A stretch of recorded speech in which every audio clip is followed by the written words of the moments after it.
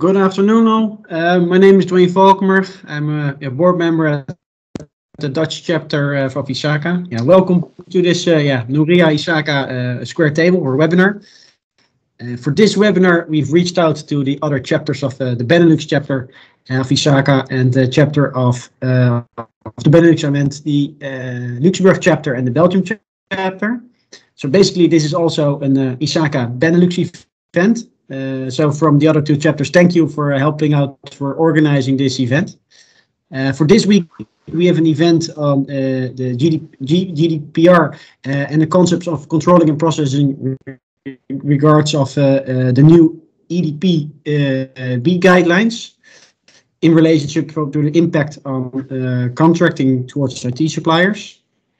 For most of you know the housekeeping rules, but for the participants from the other chapters in Belgium and in Luxembourg, because we're using Teams certain housekeeping rules.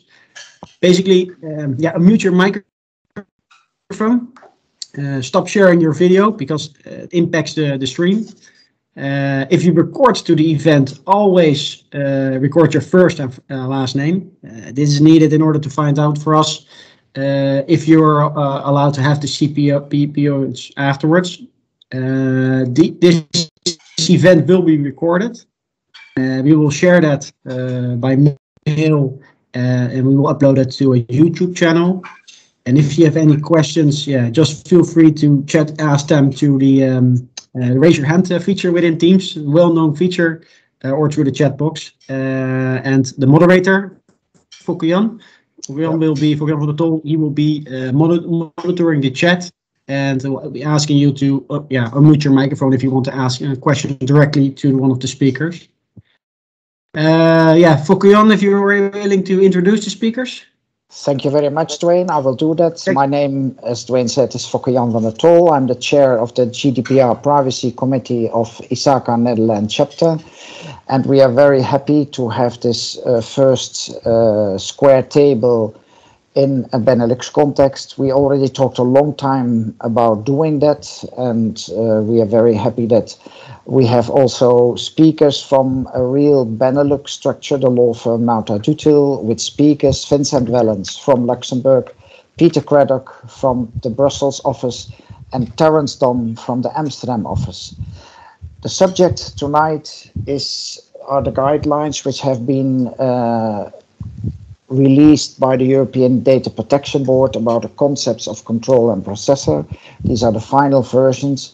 And as most of you know, or probably know, it's a very important topic about determining how the GDPR has to be applied and how you have to deal with all the issues, because most rights and obligations are related to either a controller and a processor.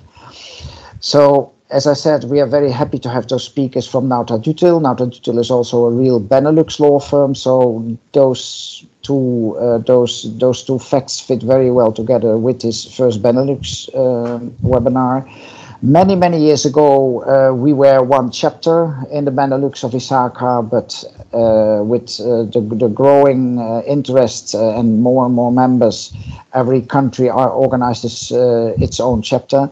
But as we all know, since we have the GDPR, a European regulation, it is an excellent topic to start again, to do something together. And we are very happy that we have these speakers also on this first occasion of a Benelux event. And I would not longer like to hold you up, and I would like to give the floor to Vincent, Peter and Terrence. Thank you very much, Fokke, also for the invitation. We're quite happy that we fit so well together with the Benelux aspect. So myself, I'm seated in Luxembourg, also enrolled with the Brussels Bar and partner in technology law.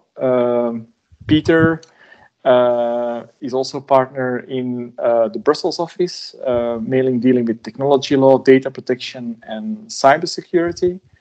And Terrence is seated in the Amsterdam office, totally focusing on privacy matters. So we also have a small slideshow that will support our talk of the evening.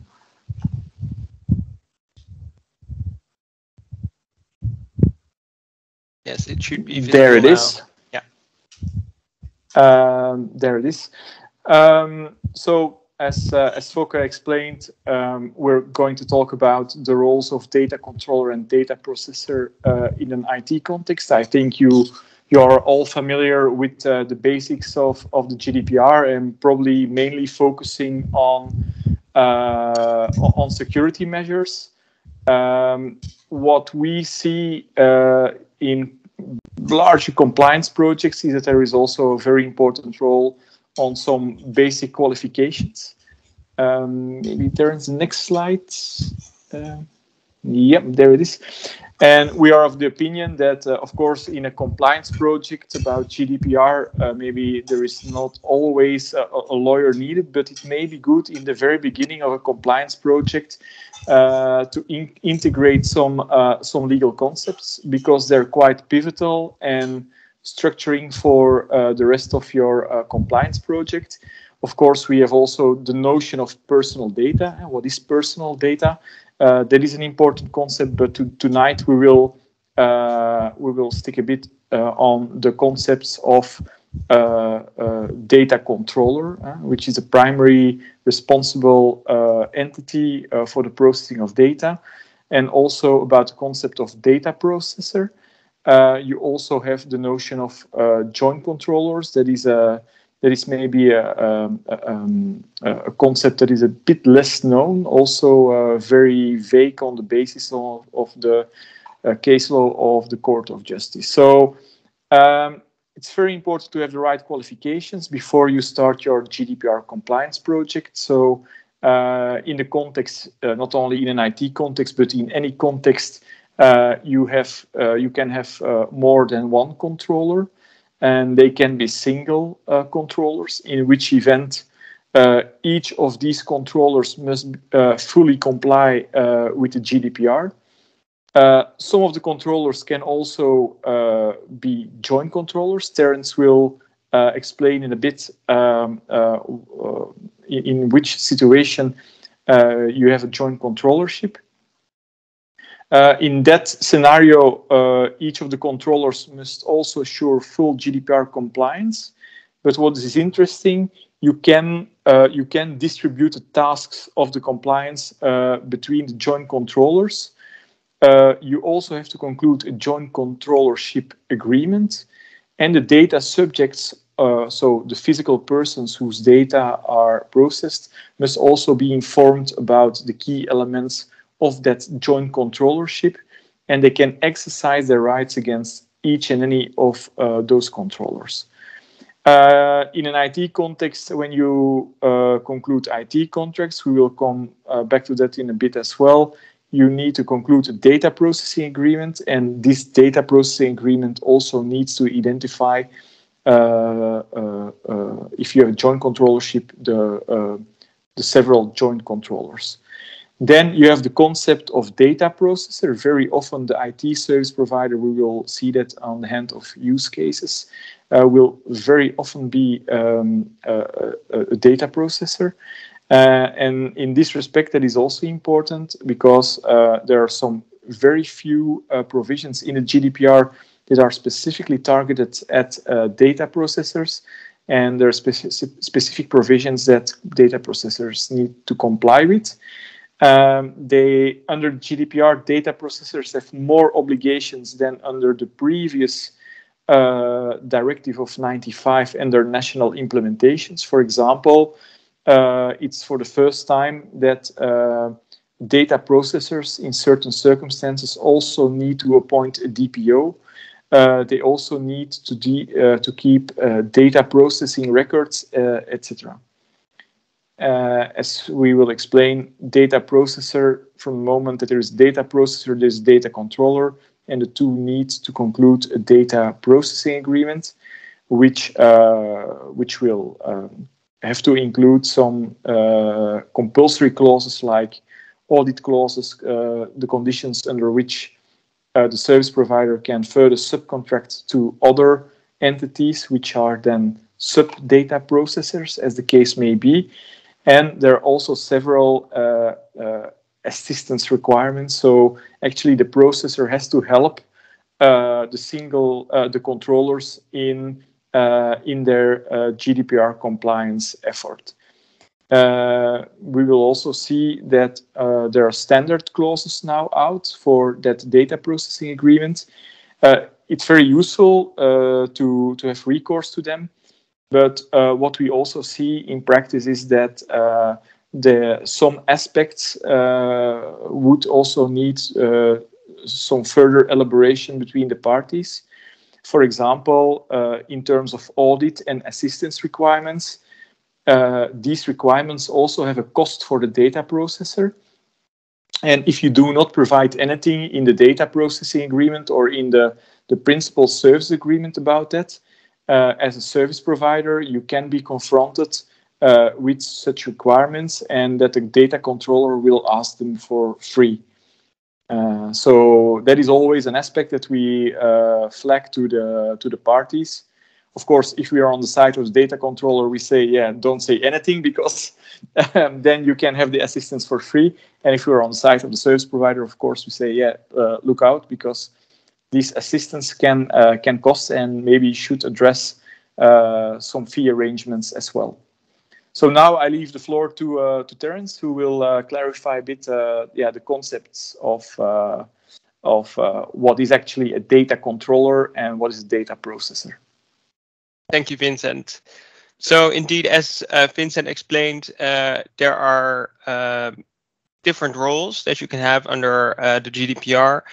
The two main categories are controller and processor, but then we have two different flavors of controllers. Firstly, the joint controllers, or joint controllers, and on the other side, the single controllers, or the independent controllers. And so how you qualify under the GDPR really depends on who determines the purposes and the means of the processing activity.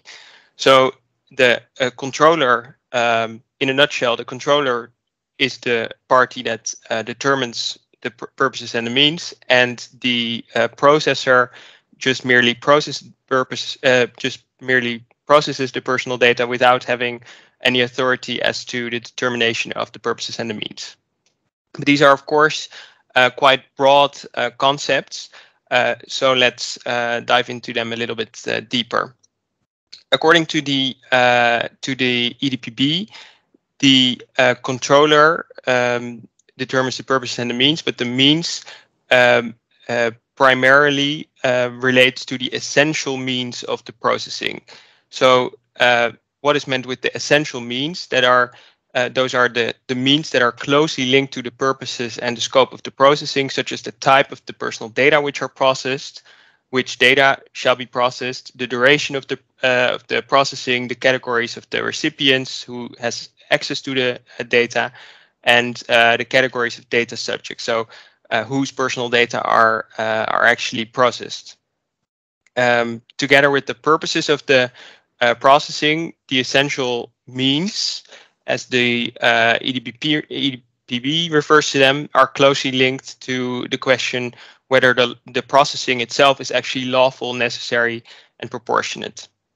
And what's interesting is a couple remarks. First of all,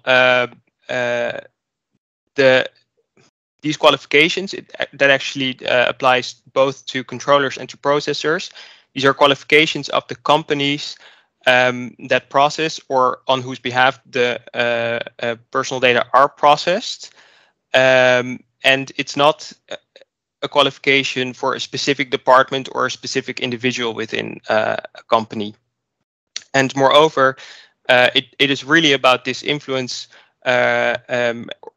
to decide on the purposes and the means, and not about whether or not the party actually has access to the personal data, because a party can actually qualify as the controller, can be the party that is determining the purposes and the means without actually itself having access to the personal data. And then in this category of controllers, as I said, we have two different flavors. You have the independent, the separate controllers, and you have the joint controllers. And the mere fact that personal data are being exchanged between different companies, between different entities, does not necessarily implicate that the parties will qualify as joint controllers, because they can also just both be independent controllers.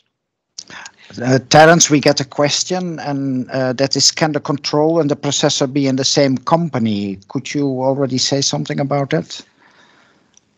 Sure. So, well, I think that would depend on how you also interpret or define the term company. If you would see it as the undertaking, and it could also mean a group of companies, then it is possible to actually have intra-group controller and processor relationships. But with respect to a single processing activity, a company would always have either the qualification of controller or the qualification of processor. If you would define it as if you look at the single legal entity. Maybe Terrence, maybe it's worth mentioning. I know that there's sometimes confusion about it. If we're talking about the controller, it's not the physical person within the entity who is, who is following up on data protection. We're really talking about at the level of the undertaking, and as you said, it's either a processor or a controller. But we will see also that a same undertaking can, in a chain of processing, can also have a double quality in different phases of the processing. That's maybe something that we will go into detail too. Okay, thank you very much. Exactly. So let's see. As I said, if you have multiple companies that are exchange, and companies is actually not the term used by the GDPR. Under GDPR, the term is establishment, but well, it's essentially a company. If multiple companies exchange personal data, then they're not necessarily a joint controller, but they do qualify as joint controller when the purposes and the means are actually determined jointly, so together. And that requires common decisions or converging decisions from those companies, which complement each other and are necessary for the processing in such a manner that they have a tangible impact, as the EDPB mentions, on the determination of the purposes and the means of the processing. And as the primary criterion for the qualification as a joint controller, the EDPB mentions that the processing must just not be possible without the parties' joint participation with respect to the determination of the purposes and the means.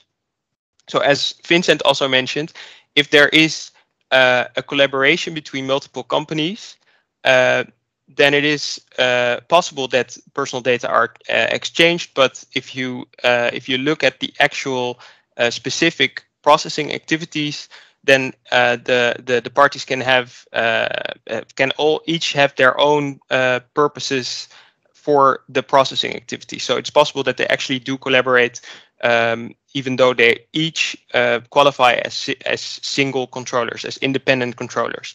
But in this specific scenario where the decision as to the purpose and the means is really made together, just jointly, then the parties qualify as joint controllers. And then on the other side of the spectrum, we have that party that processes personal data without having any authority as to the purpose and the means. That is the processor, of course. And there is one little asterisk with this remark, that they do not have any influence or authority over the means, because the EDPB actually mentions that they do get to decide about some of the non-essential means, or at least that's how the EDPB refers to it, the non-essential means. according to the EDPB, those concern the more practical aspects of the implementation, such as the choice between a particular type of hard or software, but also the determination of specific security measures that are going to be implemented.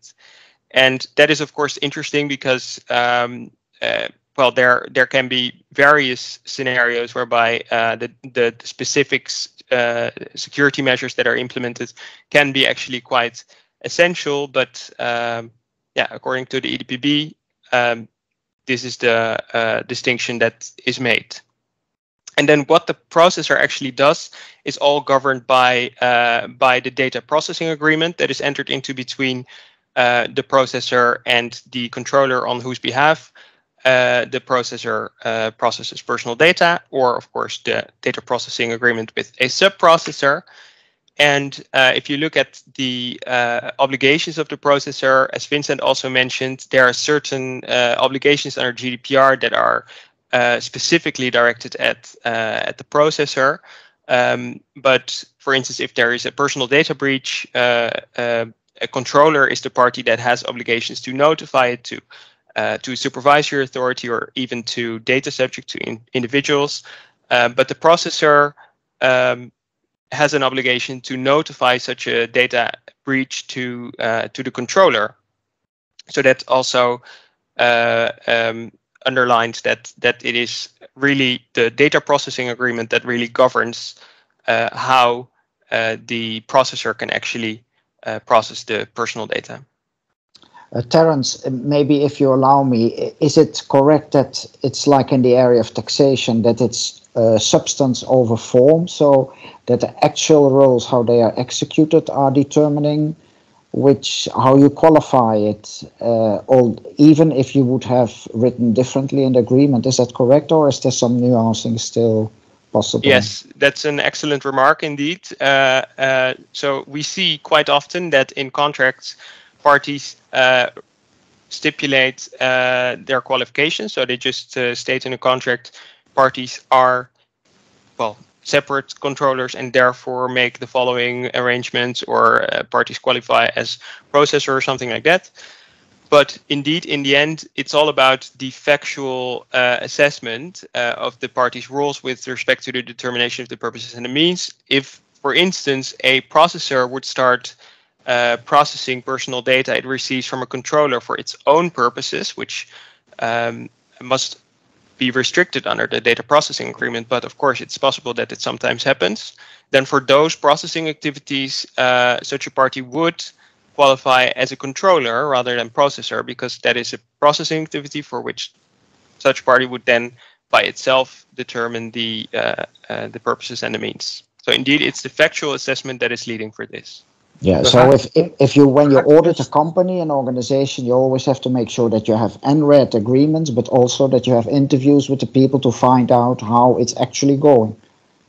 That's correct, and perhaps I think it's useful to illustrate basically on the basis of actual cases, because what we see in reality is that irrespective of what you've written in a contract, if something goes wrong, if there's a problem with the service, there's a chance that someone might file a complaint with the data protection authorities.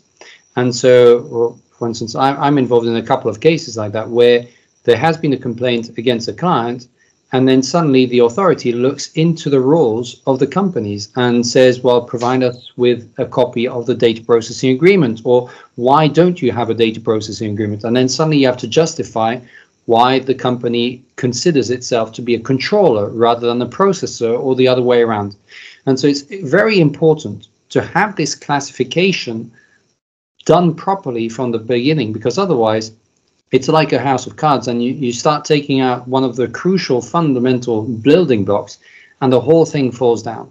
So it's really important to have that, and it has to be factually correct, because otherwise, irrespective of what you write in your contract, someone is going to look at the facts and is going to say, this isn't right. And so if it isn't right, then you haven't been complying with your obligations under the GDPR. Your co-contractor, the contracting party, hasn't been complying either. This can endanger your entire service delivery. It can have far-reaching consequences. Plus, it can lead to fines. But basically, it can have a very wide-ranging impact on your whole supply chain and your product delivery approach. So it's crucial to have a proper classification from the outset. And so identifying these factors is really important. And so some of the examples that we're going to be examining over the next few minutes really look at some examples that the regulators have given, where you'll see some of the factual circumstances that come into play. But there's one typical overarching question that is always useful is, for me as a service provider, if I'm giving a service, do I give the service purely because I get paid for it and I don't get any benefit out of it? Or do I get a benefit out of that isn't purely monetary compensation? Because typically, if I get a benefit out of it, maybe it's because I'm analyzing data to improve my services. Maybe I'm doing benchmarking. Maybe I'm analyzing data because I have a legal obligation to do that. And so as soon as you go beyond what is purely, I'm giving the service and I'm getting paid for it, and that's it. As soon as your advantage in providing the service goes beyond that, in terms of data processing, then there's a higher chance that the entity in question will not purely act as data processor. And so that basically, we've done our own tool, you'll see at the very end, where we try to come up with questions that we ourselves ask when we are doing an assessment. And it's somewhere around 14, 15 questions, practical questions that have to do with the facts. And if you've got your assessment done, then you're much more at ease, because if a regulator comes knocking, you've got a justification. I'll hand the floor back to Terrence. Thank you very much. Thank you very much. Thank you, Peter. But indeed, you touched briefly upon the examples, and I believe on the next slide, yes, we already have one of these examples. So, yeah, Vincent. Yeah, thank you very much. So we permitted ourselves, because the focus is on the EDPB guidelines, also to fish out from the EDPB guidelines some IT relevant examples. So the first one is the use of a standardized cloud storage service. So Microsoft Azure or AWS. You know that these services are highly standardized. It's a bit take it or leave it also in terms of conditions. Then, of course, the question has arisen sometimes. These service providers, they shape their service, and as a data controller, you cannot say anything about it. That the question has arisen: are these service providers not data controllers themselves? So there, the EDPB has provided a welcome clarification that the answer is no, because as Terrence explained, the tool that you use is not necessarily an essential means. It can be very essential to have the service running, but in data protection terms, it's a non-essential means, because it's not Microsoft or AWS who's going to define which data that you are processing, who are the persons concerned, etc. Of course, they have a very big influence on the software and how it's running, on the security measures, etc. But the EDPB is of the opinion that it remains a service provider, and to make the connection with Peter, of course, whether you are a data process controller or not, you have to ask the question, actually, is the service provider using the data also for its own benefit, for its own needs? And normally that's not the case, with indeed the good example of Peter. If you want to improve, if the service provider wants to improve its services and uses the personal data to that end, that it can also be a data controller itself. There is indeed also another case which I put as an example. So it can happen in exceptional cases that the cloud service provider does not follow the instructions of the data controller. It's also difficult, the GDPR requires that the data controller has to provide instructions to the cloud service provider as a data processor. Of course, it will be very difficult to put in practice, but there are some cases where the cloud service provider manifestly does not follow the instructions of the data controller anymore. And that is typically where a cloud service provider, on the basis of US jurisdictional rules, is compelled by US authorities to come and hand over some data. So if the handover of this data, which does not happen on instruction of the data controller, takes place on the basis of EU law or EU member state law, then the qualification remains the same, then the data processor remains a processor. However, if we're talking about US law, and you have probably heard about it, it's maybe also another topic for the ISACA, in the field of international data transfers. So the jurisdictional rules of US enforcement authorities go quite far. So, for example, they can ask from Microsoft Corp that Microsoft Corp will ask to Microsoft, the EU Microsoft entity in Ireland, to hand over data via what we call a Cloud Act request. In that respect, Microsoft will hand over the data to the US enforcement authorities, and normally neither the data controller, neither the person concerned will know about it, because very often these Cloud Act requests are accompanied by a gag order that you cannot disclose the fact that such request is taking place. In that respect, the Microsoft will transform its role for that particular processing from a data processor into a data controller. So that is a very particular case. It does not happen very often, but if Microsoft would do so without the data controller knowing, then Microsoft is not just a data processor anymore, but it will change into a data controller. So then we have a next use case, Terrence.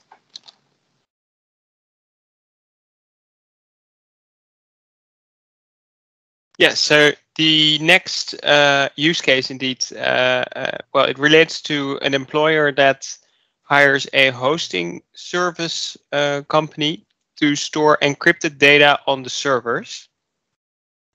And then the EDPB explains that the hosting party does not determine the purposes and the means, and therefore it should qualify as a processor on behalf of the employer. What's interesting in this respect is actually that before there were some authorities that interpreted this role of the hosting party as a data agnostic or a data agnost, which just would not process any personal data and therefore would also not have any qualification actually under the data protection laws.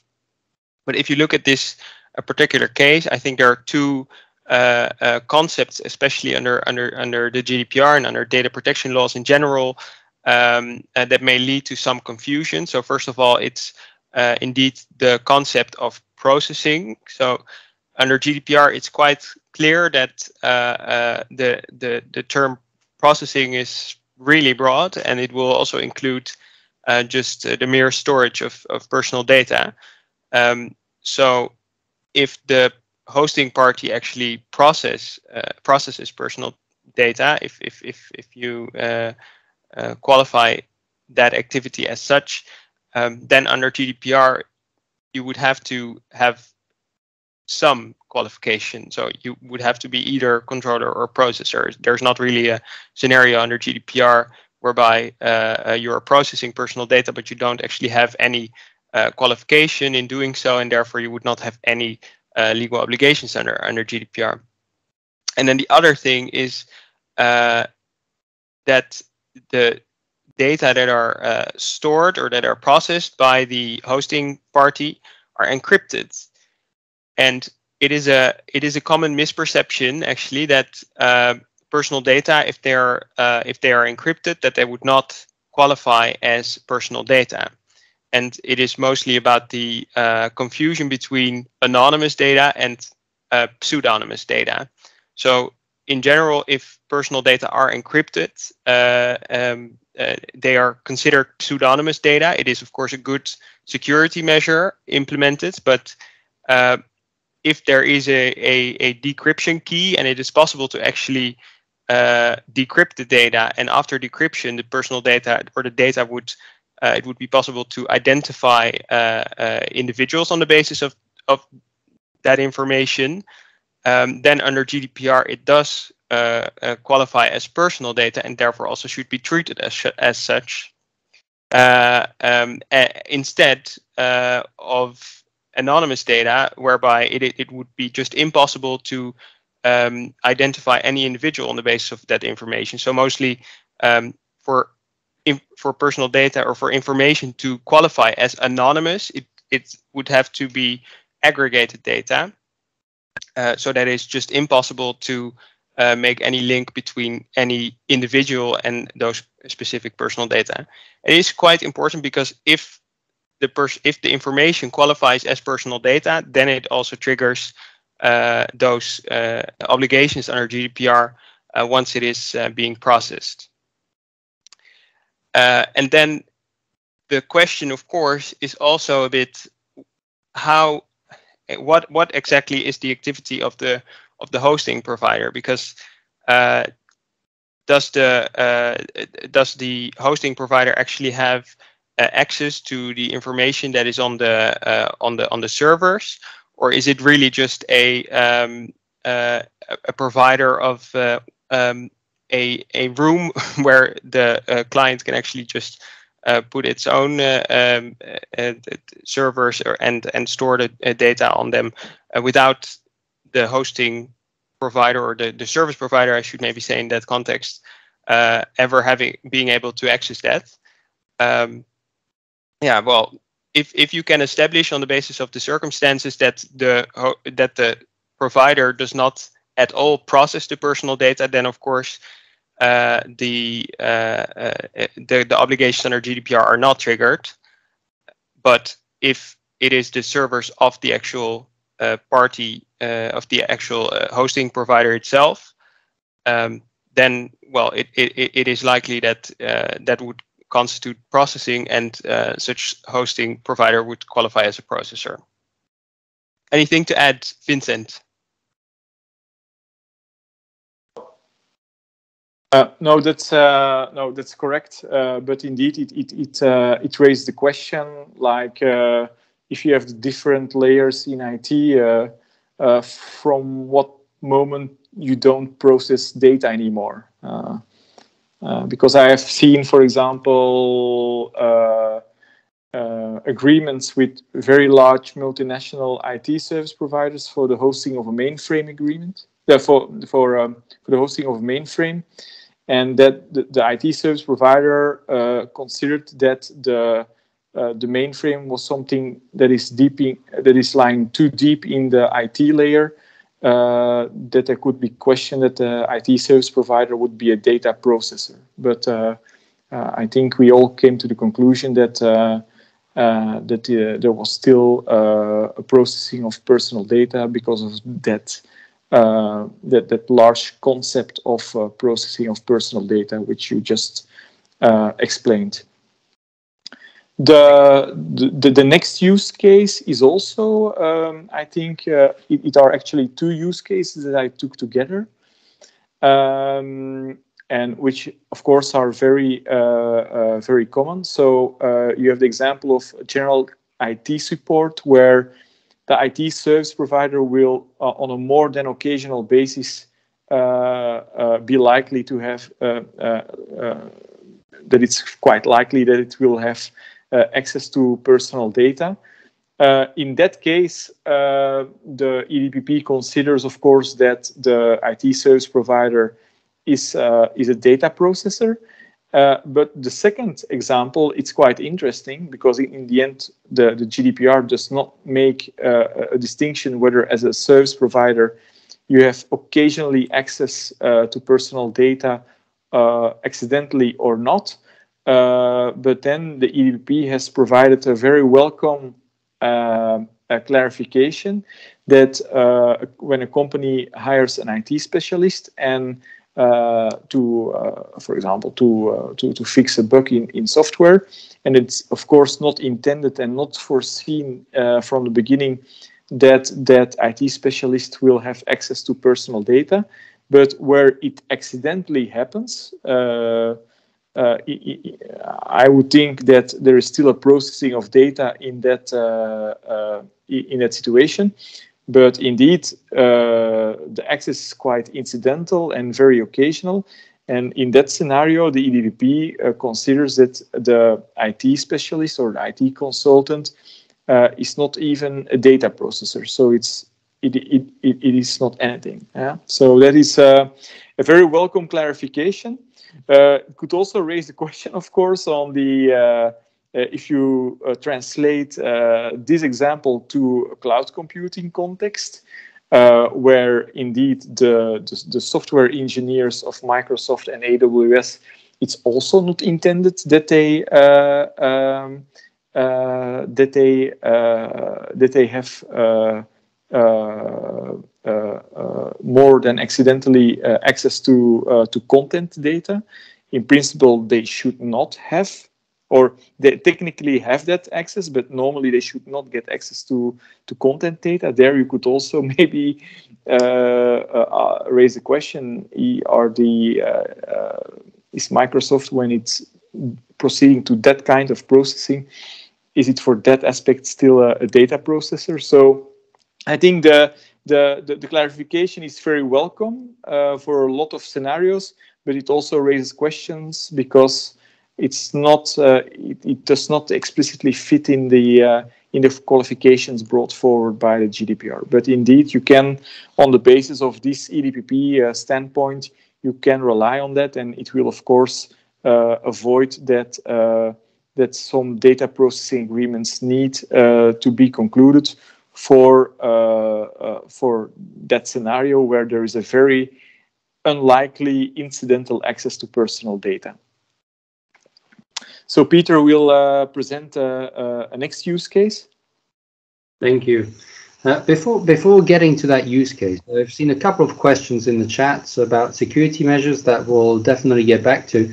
But the latest one I think is useful to already mention right now, and that's because it's kind of tied to that incidental processing, and it's about test environments. Because this is a very frequent question that we do get about am I allowed to process data in the context of a test environment?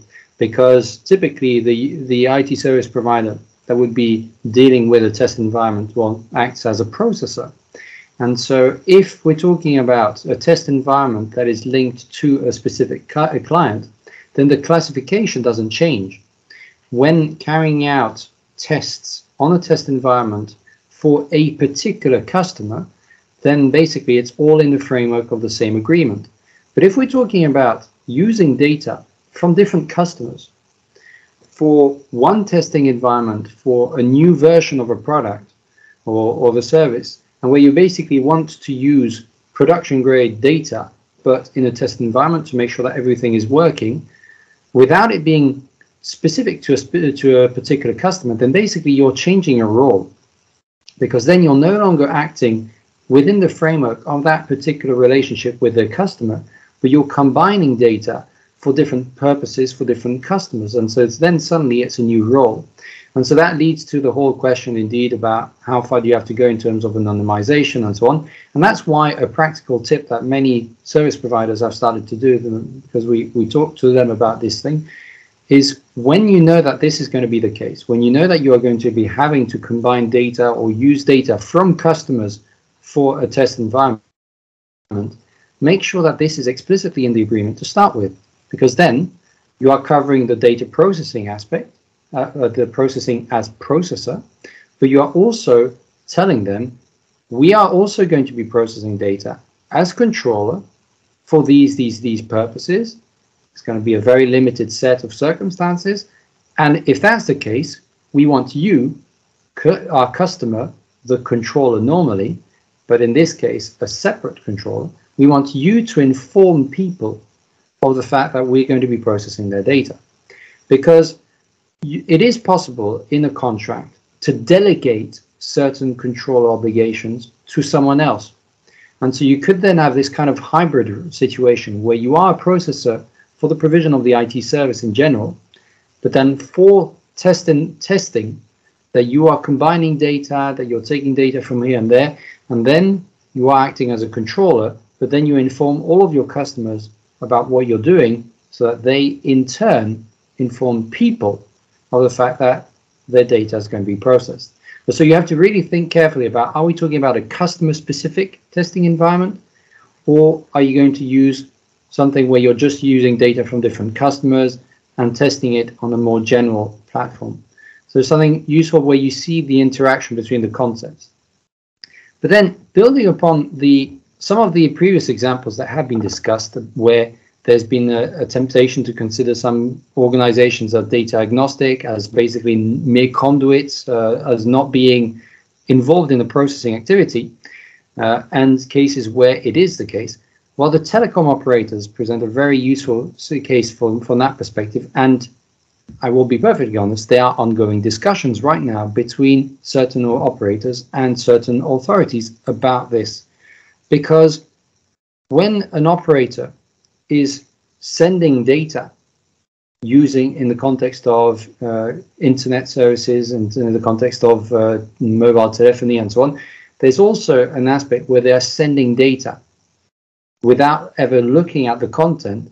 And one big difference that they have compared to the hosting provider that Terrence mentioned is that there's a legal prohibition for them to look at the content. And so it's not purely a question of they don't have access or they might theoretically have access. They're actually prohibited by law from accessing the data outside of very specific circumstances where the law says you have to intercept data for anti-terrorism or crime investigation reasons. So there are cases there where there's a whole discussion ongoing about whether those scenarios, they act as controller, processor, or nothing at all. But then if you look at the EDPB example, it's not really talking about that. It's really talking about the fact that the one who sends an email is actually the main controller to be taken into account, but it doesn't really decide on whether the mail service provider acts as a processor or nothing at all. And so this is an example that we thought was useful to highlight because it's a very common situation, but it's actually, in a way, it's a bad example because it's unfinished business. There are ongoing discussions about precisely these scenarios. So that's why you should see the CDP guidance as something very useful, a reference point that gives a couple of examples that are useful, but some of them are actually being looked into more in depth as we speak. And so it's very important to bear in mind that this is guidance. This is not the law. And if there's something that no longer corresponds to the reality, or where you see that the technical facts or the technical circumstances do not correspond to what you're seeing in this example, then it's possible to see maybe there's a justification for taking another position. But then you do have to justify it. And so that brings us back to that initial point that I made a bit earlier about the fact that you need to have this assessment. Am I a controller? Am I a processor? Is my contracting partner a controller or processor? And you need to document this. You have to think about it carefully, because if you're faced with one of those examples and you say, that's not right, that's not what we have, then you have to be able to explain it to the regulator. What you then have is, we mentioned here on the slide the fact that there are specific rules as well applicable to telecom operators, like I mentioned about secrecy of communication, and some of them have a big impact on the classification as controller, processor, or nothing for a specific part of the processing. And just one point here that's very important to bear in mind, and Vincent mentioned it initially. When we're talking about controller processor, we're talking about specific processing activities. And there are situations, like the example I gave of benchmarking or reusing data for product service improvement, where you'll see that suddenly the classification changes. So you have to look at every single processing activity separately. So I just see there's a quick question, but telecom operator is not the controller, but is the operator considered as a processor? So is a DPA needed? Actually, this is precisely why there's this ongoing discussion, because the most telecom operators consider themselves not to be a processor for the transmission of the content of communications. There are certain cases where they'll accept to be considered as a processor. For instance, when it comes to fleet management, mobile fleet management services, that kind of information, or where you just give a list of people who have to get access, or when they're providing IT services and not purely telecom services. But so you see, there's a lot of you really have to look at the different processing activities. I think we can move on to the next slide.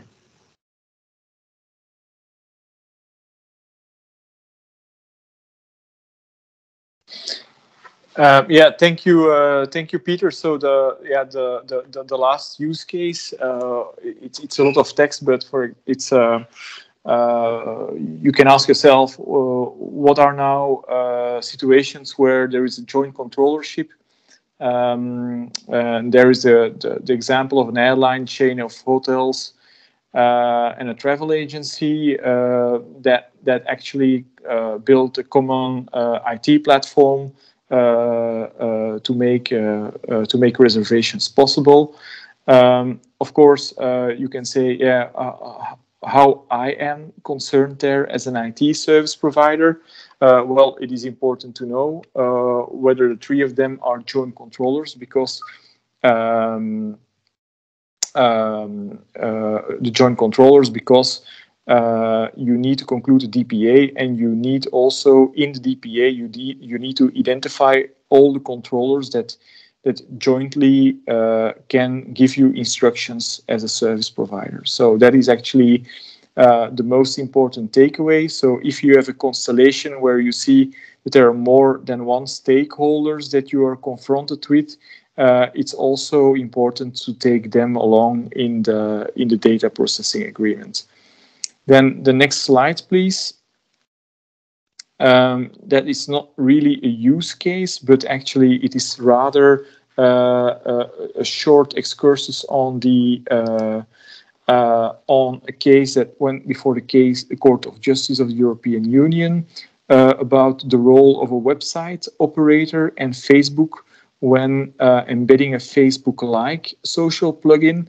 That was considered by the Court of Justice as a situation where the website operator and Facebook are joint controllers, at least at the level of data collection and data transmission.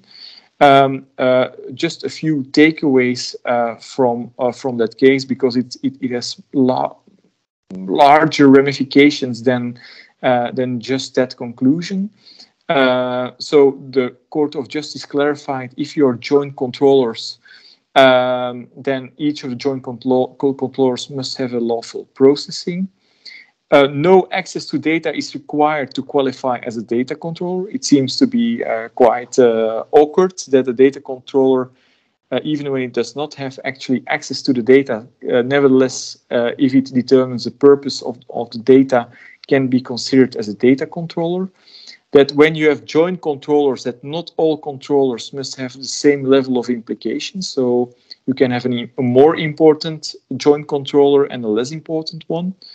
The mutual commercial benefit, that's the thing that defines the joint controllership. If I would just pick out, because we are running out a bit of time, one further element is actually something that makes data protection compliance a bit more complicated. The Court of Justice really made a split in phases of a data processing agreement, and in phase one, an undertaking can be joint controller, and in a phase two, it can be single controller or processor. So with the example of the website operator and Facebook, so via the Facebook-like social plugin, at the level of data collection and the transmission of data, the website operator and Facebook were considered to be joint controllers because they have a mutual commercial benefit to do that. But of course, afterwards, both of them use data for their own purposes. And in that next phase, both of them are considered to be single controllers.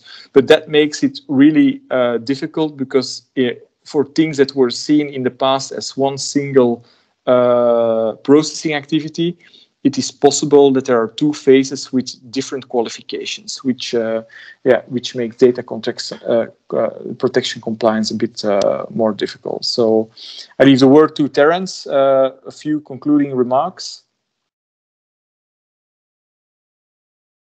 Yes, thank you, Vincent.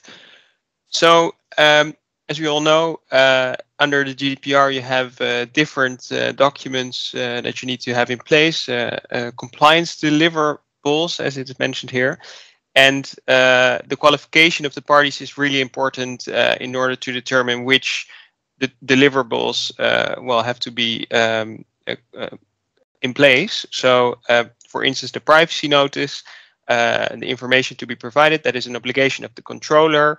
But then when the parties are joint controllers, there is an additional information requirement to inform individuals about the essence of the arrangement between the different joint controllers. I also see on this slide, I won't discuss all of them. For instance, a record of processing activities. We are all familiar with the record of processing activities that controllers need to have in place, but there are separate obligations also for the processor to have a separate record of processing activities, which must also include some additional information with respect to the processing and also the controllers on whose behalf personal data are processed. A data protection impact assessment, again, an obligation of the controller, but the processor can definitely have a role in that. Under the data processing agreements, the processor must also have an obligation to assist in this respect. And it may very well be that, in general, a processor has certain information under it that the controller actually requires in order to be able to comply with its own obligations under GDPR. And then I think the last one to mention here is with respect to international data transfers. Of course, under GDPR, personal data transfers from the European Economic Area to countries outside of the European Economic Area, third countries, are restricted. And an instrument that is widely used for this purpose are the standard contractual clauses.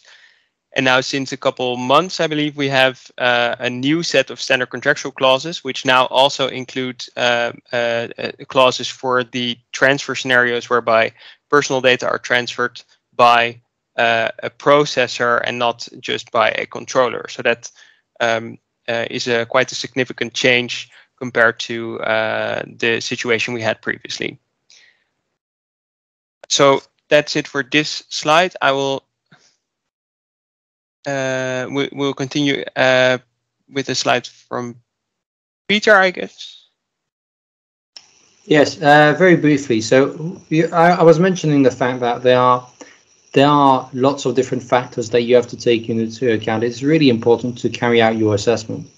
So just to illustrate, because I think it can give you some inspiration, how do we do it in practice? Well, we built our questionnaire where we look at the different factors, and so together with our clients we try to see, well, you know, what is going on here in this particular circumstance, so we can get an idea how likely is it that for a particular processing activity an entity should be seen as controller, processor, joint controller, separate controller.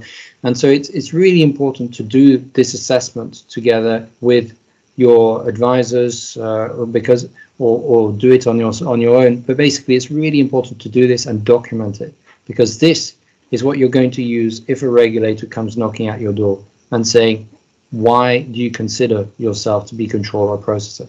Because it is happening. We are seeing this more and more frequently, that regulators are asking the question, are daring to bring into question the fact that you have written in a contract that you are a controller or processor. So have your justification at hand. Peter, I know there've been a number of questions as well.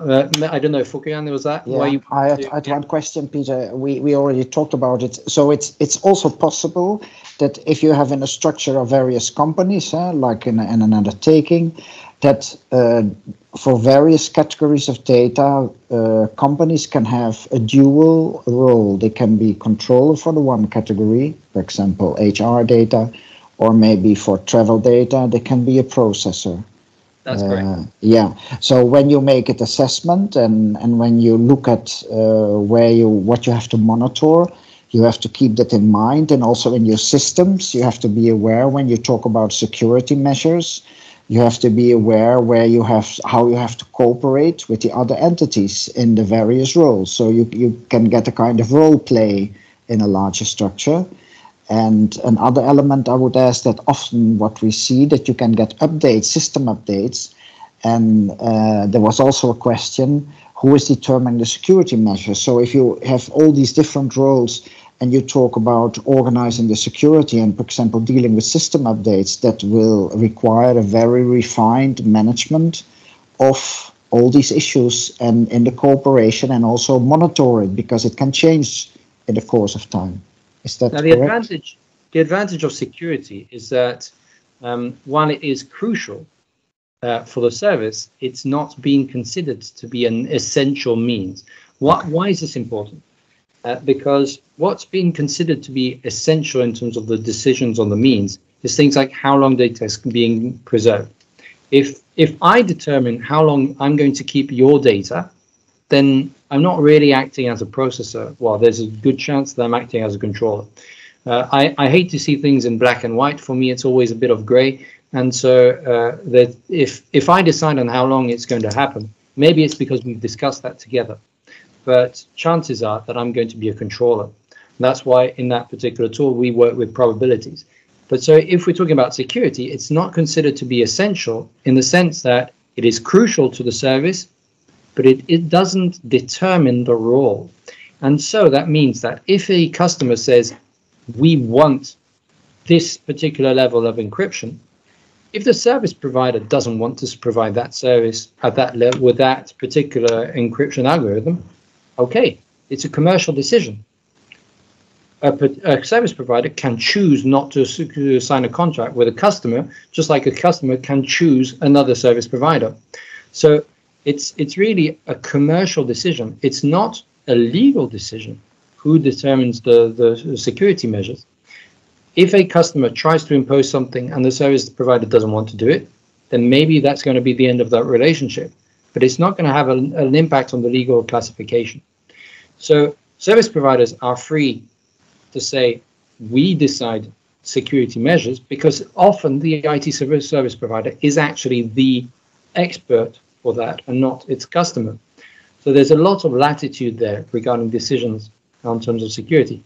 But many customers, for audit reasons, want to know that when an IT service provider says, no, we don't want to do that, we have our own security measures, that the IT service provider is serious, has thought about it. And so it's really important to provide documentation. Why don't you do something? Well, explain it. And so it's not because a customer tries to impose something that it's worthless. Sometimes it's very valuable because it leads to these discussions about what is relevant, what is appropriate. Okay, thank you very much. Any other sheets you would like to discuss? We just have a couple more. One was basically a few interesting sources. So you'll have that in the slides if you want to get quick access to these documents that we were referring to. And then contact details, should there be any questions. And because I know there were a couple of other questions, I don't know if there's still time to discuss them, but certainly we found the questions to be very interesting. And so now I'll see whether there's still any time for handling those questions. Okay, thank you very much. We have in the chat, we have a number of questions still. Some, I think, security we already talked about. Requires processing additional PII. Well, if it falls within the scope of the primary processing or not, we already talked about with the testing, I think. Peter, you mentioned that. Mm-hmm. We have a question, security measures implemented to protect the infrastructure of the service provider be regarded as processing under control of the service provider, regardless of the processing on top of the infrastructure the service provider performs as a processor. I also think, Peter, you mentioned something about it, and that is the security measures. And not entirely, but it is related to that because those security measures are actually service independent. They relate to the infrastructure of the service, and so as I mentioned, the service provider is basically free to choose which level of security it wishes to provide. But so some of these aspects can lead to a classification as controller, because some of these security measures involve the processing of personal data. One example is that if you are using in your security infrastructure, if you're using measures to identify possible threats, to log incidents, to deal with incident detection and threat reporting and so on, some of these measures involve the processing of personal data. And so these are things that are completely separate from the service delivery. And so then they are actually acting as controller. But then typically the nature of the personal data is completely different from what is generally being provided in the context of the service. Okay, thank you very much. So then we have about an exception in the Cloud Act. Vincent, maybe you could reflect on that. So there's an exception is asked here that the provider can decline if another law forbids it and a significant financial impact is involved. Are you aware of that exception? That the microphone. Yeah, sorry. So that there would be an exception in the context of the Cloud Act, not to provide. Yeah, that a US provider can decline a request for data if another law forbids it. So in this case, I assume EU law and a significant financial impact is involved. So I don't know whether about the financial impact, but it is true that if typically a cloud service provider is confronted with a Cloud Act request, and there's also an engagement that Microsoft and AWS take, that they will defend the case and that they will try to challenge actually that request. And of course, the incompatibility with the GDPR can be an argument there.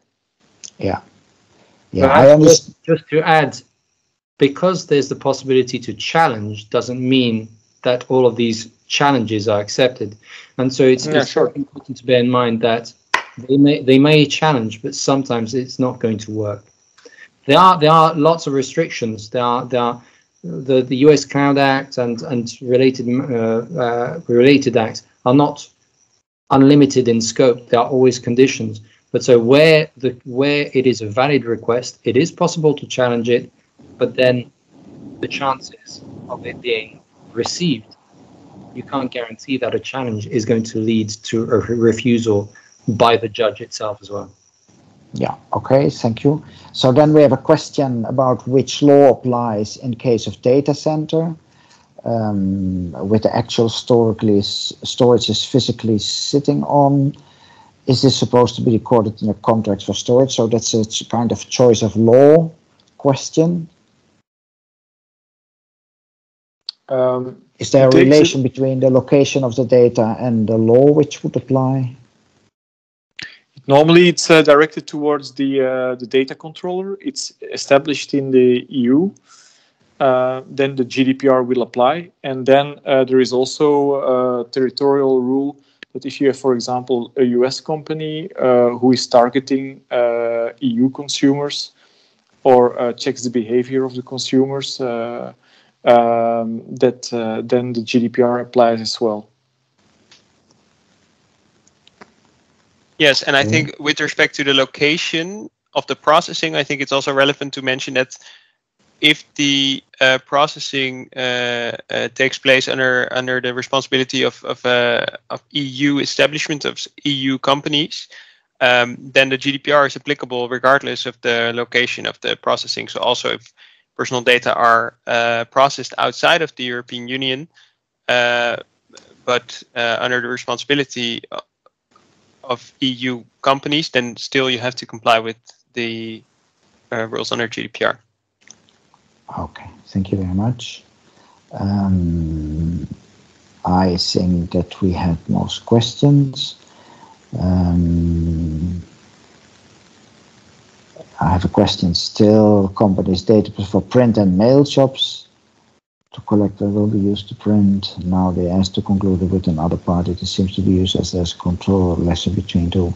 What do you think? So there's a question of Victor Duis. Victor Duis, could you maybe detail your question if you can switch on your microphone?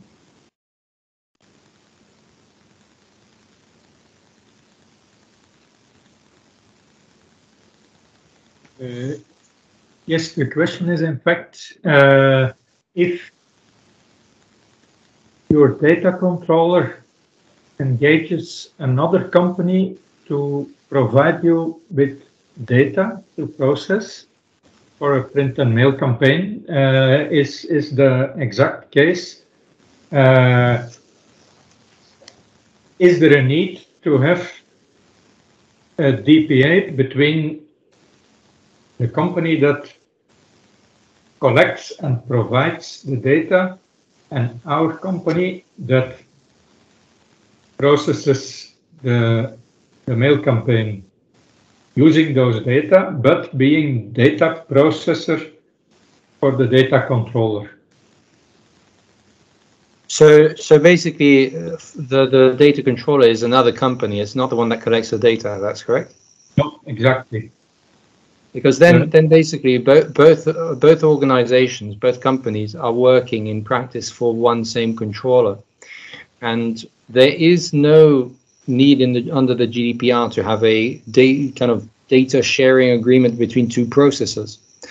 But what there needs to be is obviously a data processing agreement between the one collecting the data and the controller, and the one doing the printing campaign and the controller. And then exactly, it is useful to have a contract between the two purely to govern questions like security measures. What are we putting in place for the transmission of the data? Are there any particular things in place for that communication channel? But other than that, both companies are covered by the data processing agreement they have with their controller. And so they're both basically acting as a representative of the controller when sending data from one to the other. Yes, exactly. That's what I think too, yes. Okay, thank you very much. Then maybe Frank Blom, are you still there? You have a question about cloud vendor locking, is that correct? Yes, I have another question. I agreed with Peter, his opinion about commercial assault. But what I notice that there is a lot of customers going to the cloud, and there are big players in the cloud. So I'm mostly American players. So I'm a little bit afraid about how much choice you have with respect to the data protection and the measures you want to take in. Because the storage in the cloud is not a storage that you can point to, but the data is stripped. So it's in many places in the world. It's a very common and a very technical problem nowadays. So how do we cope that legally? That's my question. So you see mostly in vendor locking, and I think I agree with Peter. But in the environment, when you walk in data center, it's not a data center anymore. Mostly many data centers. So now, in terms of management of these expectations, because of the fact that there are, I wouldn't talk about vendor lock-in, but I would talk about the fact that there are limited players with the relevant size and capabilities. Yes. So that does create a kind of competitive advantage for them that leads you more naturally to them. And so maybe indeed there's less flexibility in terms of security measures, but then you have to look at which level of the infrastructure are we looking?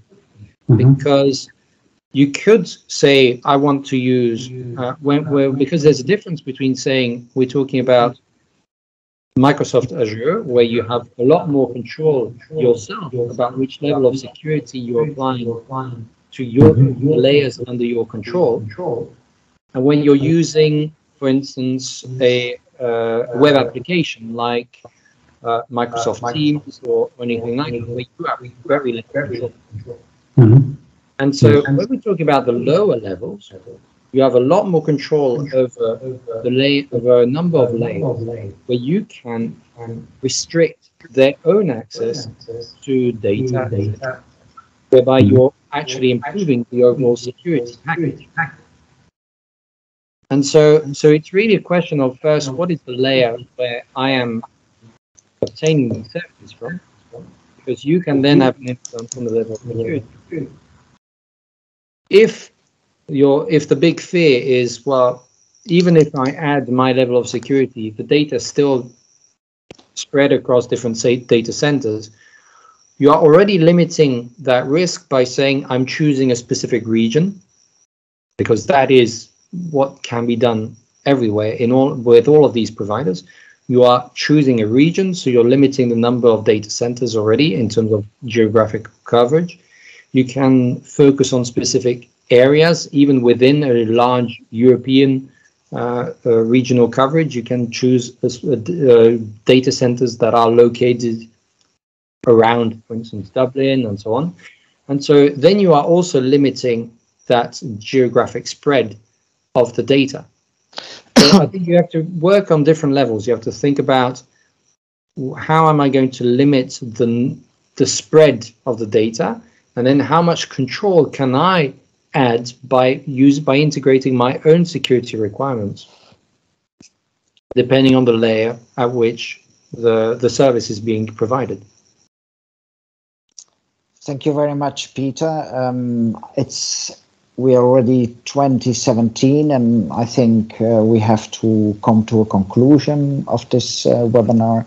I would like to thank the speakers, Vincent, Peter, and Terrence, for their very interesting contributions and analysis.